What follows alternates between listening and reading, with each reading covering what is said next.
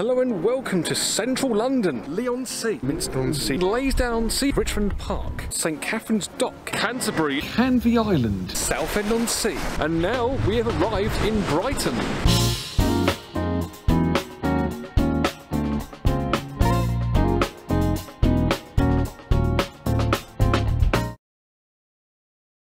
On this day in the United Kingdom, I travelled around the Isle of Sheppey, which is located in the English county of Kent. The original plan for this day was simply to visit the Hearty Ferry Inn located next to the Swale Channel, but the inn was closed due to a private function, meaning that we could not visit there. Instead, we drove to the western part of the island to a town called Queenborough.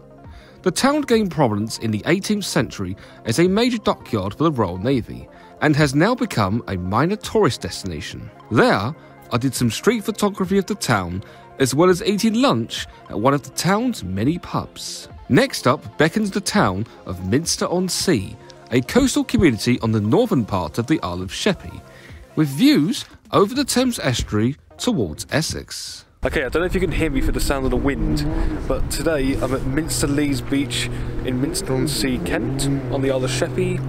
Behind me here, that's the River Thames.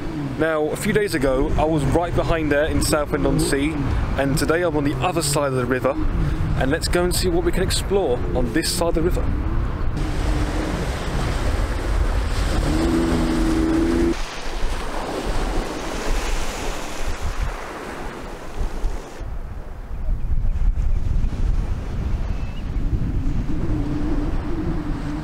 To wrap up this tour of the Isle of Sheppey, we drove to a hill located between Minster and Eastchurch, which provides sweeping views over the countryside of the Isle of Sheppey and even into Kent as well.